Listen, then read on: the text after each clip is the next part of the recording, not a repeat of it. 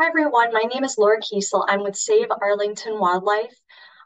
This little video is to offer some information about our postcard campaign for the local control bill, which we actually officially kicked off a week and a half ago, but we're really getting it into high gear this week, starting the 24th, because these bills will be getting their committee hearing in the next few weeks. It's tentatively scheduled for mid or late May. So we only have a few weeks to really make an impression in the State House to get this bill through. So just really briefly, I'm going to talk about why we're advocating for this bill as our priority and why postcards. So this bill, which is again the local control bill, has a House version and a Senate version. The House version is H 814 is the number, and the Senate version is S540. Now that can change. They tend to change the number several times throughout the legislative session. Usually they're also identified by their sponsors. The sponsor of the Senate one is Senator Moran, and the sponsor of the House bill version of this bill is Carmen Gentle. And again, we kind of call it the local control bill. So we call it that because it literally means that this bill would let local municipalities have control over regulating or restricting or banning any kind of pesticide. Currently, state law does not allow towns or cities to regulate or ban any kind of pesticide, including rodenticides like second generation anticoagulant rodenticides. So I live in Arlington, and here in Arlington, we wanted to pass a ban of eschars on private property since we're disproportionately getting so many wildlife deaths, including MK, our bald eagle. And a couple of years before that, her fledgling eaglet C25. We lost an entire family of great horned owls at Menotomy Rocks Park. And those are just the high profile ones. I mean, we get dozens and dozens of deaths every year of wildlife. And it also, people's pets also are endangered and do get sick, and some die. And children are at particular risk for eschars poisoning. So, this is the only bill in the State House that could actually lead to banning eschars in different areas. In addition to Arlington, the city of Newton is currently considering a home rule petition, as Arlington did, that would try to ask for the state permission to ban these. But instead of, and we do encourage municipalities to try to do these home rule petitions, but it's an onerous process, and they would each have to piecemeal put this home rule petition in. And if this bill would to pass, like, similar to the way we have banned plastic bags, leaf blowers in a lot of towns and cities, we would have that right to do that for eschars. And that would at least start lowering the risks of these rodenticides. Now, if Arlington's ban went through last year, perhaps MK the Eagle would still be with us today, because even though she travels throughout many different municipalities during the nesting season, she tends to stick close to home in and around direct proximity to Arlington. So that's why we're really interested in this bill. The reason we're wanting to do postcards is because in a typical week, our legislators in the state probably get dozens and dozens of emails and calls from people on an array of different issues and bills. And on a high capacity week, when there's a committee hearing or a lot of voting going on, they might get hundreds of emails or phone calls. I mean, they likely get thousands within a legislative session or year. And there are thousands of bills that get introduced into the State House every year. So there's a lot of competition, and a lot of bills are worthy of consideration, but only a very small minority even make it through a committee hearing. 9 out of 10 of them, or 8 out of 10, tend to languish in committee, and that's usually how they die. So if we can get this out of committee, that will really help increase its chance of passing this in the State House and becoming law. And usually the more co-sponsors that a bill has, the more likely it is to get out of committee. And to get your legislators to co-sponsor a bill that they're not paying attention to, we need to do something a little different. So if you're giving them something that they physically have to handle, like a legislator or their staffer, I think it's more likely to really get their attention. Just like the saying, a picture is worth 1,000 words, like this postcard has a picture of MK, the reason for her death, and the bill numbers and the ask right on right on the cover of the postcard with her picture. And that might make a lot more of an impression than an email, which is, again, competing with so many that it might just get buried in the shuffle. So without any further hesitation, I want to share my screen and just teach you all how to do this postcard. You don't have to leave your house. You don't have to have a printer. All you have to do is pay a couple of dollars to this service. And I'll also show you some other alternatives just in case that's still not an option. So this is the Save Arlington Wildlife webpage. This is savearlingtonwildlife.org, or you can Google Save Arlington Wildlife. On our very home page, there's the SAWS postcard campaign. And right here, only a few lines down below the postcard thing, it says, please visit this page for step-by-step instructions. So you would do that, you'd click on that, and then that would bring you the postcard campaign for local control. This is its own sublink on our website. For some reason, it's not in our menu up here, but I will try to get that added in the next day or so, hopefully by tonight. But if not, you can still find it through the homepage on that hyperlink for finding step-by-step instructions. So first thing you're going to do is you're going to find the picture itself. This is it. And you're going to save it to your device. So that means you right click on it, see, and you'd hit save image as. And as you can tell, I've already saved a few versions of it. So I'm not really going to do it right now. Usually I would do something like NK postcard, something easy to remember, something like that. I'm just going to say yes. So now that's right on my desktop, easy to find. Then you would go to PostSnap. I've put it right here. You just click where it says, you can click on the top of the link for PostSnap, and that will lead you to here. I'm going to start it again. Let me see so that I can try to do it with you. So it's already saved it, but just in case, let me see if I can cancel this so you can. Okay. So I'm going to start again, just so you can see. So you'd hit PostSnap. It brings you right to the page where you'd upload your card.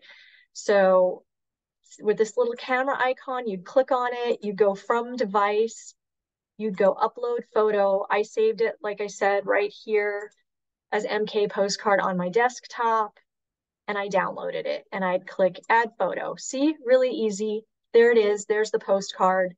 Oh, I have to change my copyright so it's not visible, but otherwise this looks good. And then here you'd add your message, and you can just type in here and you can change the font. So dear Sean Garbely, thanks so much for supporting this bill. I mean, Sean is actually a co-sponsor, but most legislators are not. This needs a lot of co-sponsors. So you might assume that they have not. So just say, if you haven't already, please co-sponsor this bill.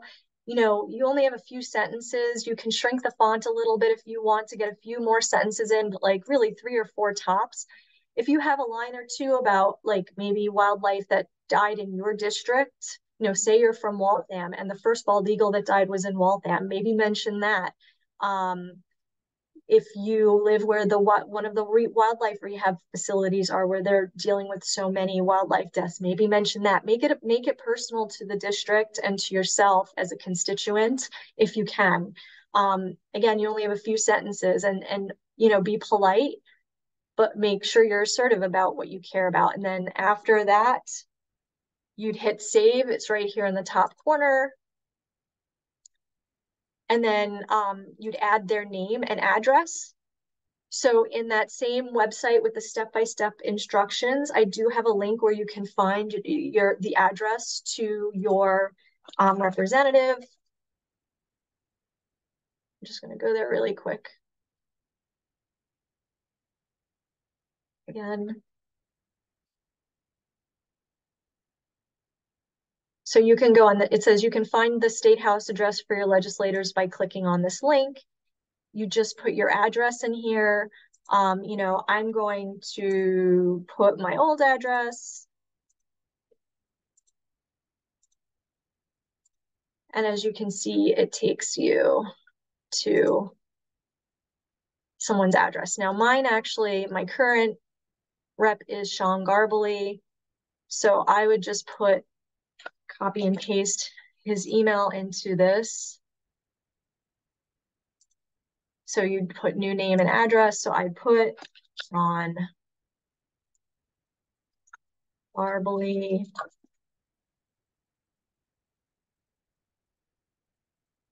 I put his street name.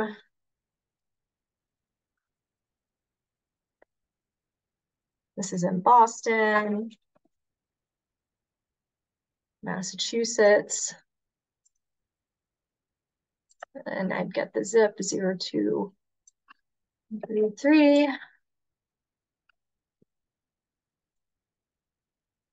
Oh. Oh, I have to put this up.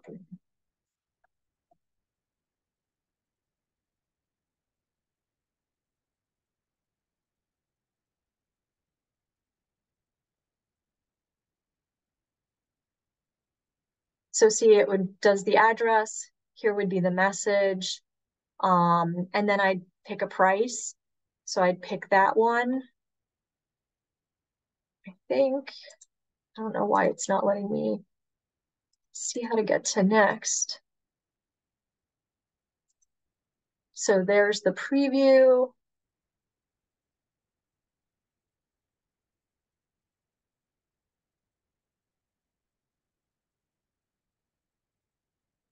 You can edit if you want to, if there's something wrong with it. Otherwise, you'd approve and add to basket. Then you'd check out now. You could do guest checkout. And then I would take my name and I put my email in that and you check out. And then I think it has a PayPal option or a credit card option. It's $3.49. I don't know if there'd be another 50 cents for tax, but it shouldn't be more than $4 overall. And then they print it and ship it. So you don't have to do anything after you've paid that. Another thing sometimes if people have asked me is, well, what if that's still money. I don't like using credit cards online. Again, you can email, but another option is you can fax, and faxes are similar to postcards in that they force physical, they have that visual component and they force like a kind of physically handling of the material, which might get attention more than a postcard. I mean, more than an email or a phone call.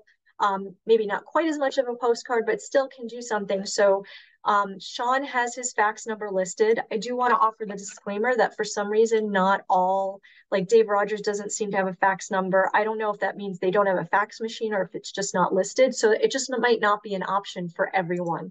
But if your representative or senator does have fax number listed, you could do that instead of a postcard if you really don't want to spend the money or you don't have money, times are tight for a lot of people.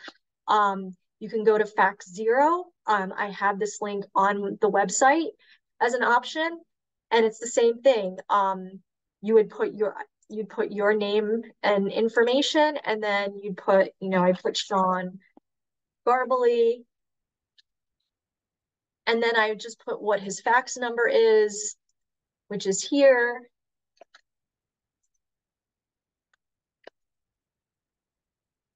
And I would just write my message in here. And I could also upload that postcard if I wanted to as an option, if I wanted to make sure he has something. So I could do that. And then I could say, Dear Sean Garbely, thanks for being an ally on this issue. You write the name of the bill, and then you just put the customer code in.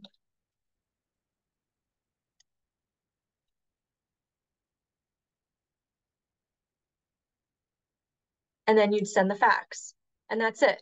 And then what it does is it says when your fax is ready to send, you check your email, and it sends you a verification link, and you click on that, and then it sends the fax. So really easy. Again, should only take 5 minutes.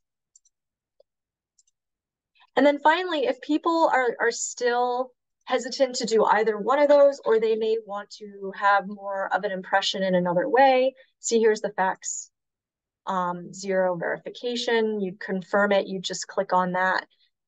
You could also just try to maybe do a banner with that postcard cover. So you would literally just click on this. See there's my copyright, but it cut it off in the thing. I'll work on that. So you'd copy image, and you'd paste it, and that would be like the top of the email, and you could then write in the body of the email what you want. Now that might have some drawbacks. Sometimes then legislators think that that means that this is a form email, and sometimes they don't pay as attention to form emails. It's just different when they get it in the mail. It impresses upon them that it takes more effort from the constituents so that they really care about this. And if they get numerous ones, that definitely will impress them. So I think that kind of concludes the tutorial. I'm going to tweak some parts of the postcard so that the whole image fits in, but I will get that up today. And I think if people start sending these postcards Tuesday and keep doing it over the next week or week and change, I think we can really get this bill out of committee and maybe fast tracked.